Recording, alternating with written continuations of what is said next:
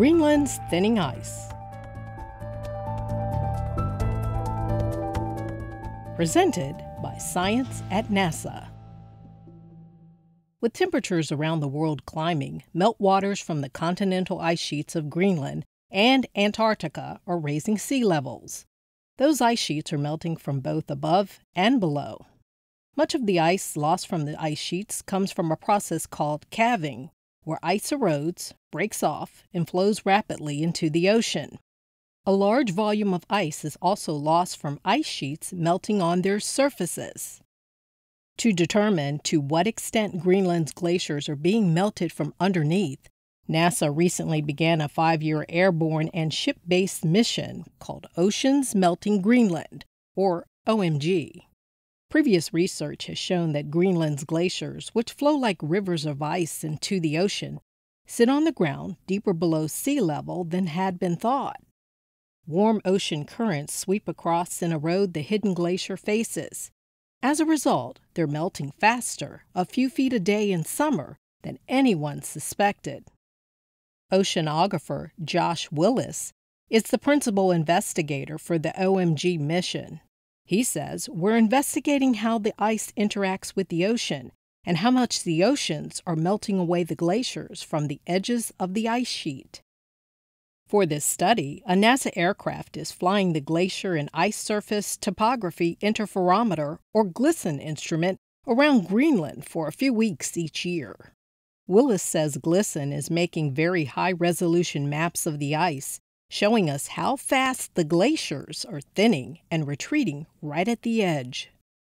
The aircraft will also continue dropping more than 200 ocean probes each year through 2020 to measure how temperature and salinity change between the ocean surface and the seafloor, from the cold meltwater at the surface down to the warmer, heavier salt water below. This will help determine how changes in the ocean affect the ice. In addition, OMG has completed surveys using a ship equipped with sonar to measure the seafloor shape and depth, which affect where and how much the warm water from the Atlantic eats away at the coastal glaciers. The mission also conducted airborne measurements of gravity off the coast of Greenland, giving the team more information about the depth of water in those locations. While OMG is looking at the effects on ice sheets from below, NASA's Operation IceBridge mission is surveying polar ice from above. The overlap of OMG and IceBridge is providing the most accurate measurements to date of changes in Greenland's ice sheet mass. Glaciologist Alec Zendar, a member of the OMG science team, says IceBridge's highly accurate airborne topographic mapper is the gold standard of measuring the surface elevation changes of the ice sheet.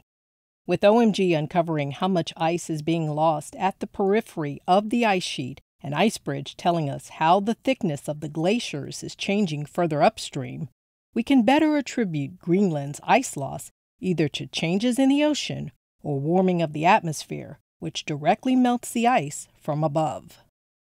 Greenland contains enough ice to raise global sea levels by 20 feet or 6 meters if it all melted, notes Willis.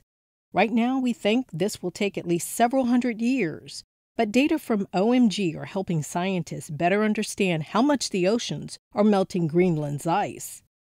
From now through 2020, OMG will be making annual visits to measure the oceans and ice together, helping scientists study changes to Greenland's ice sheet and how those changes may impact Earth's environment.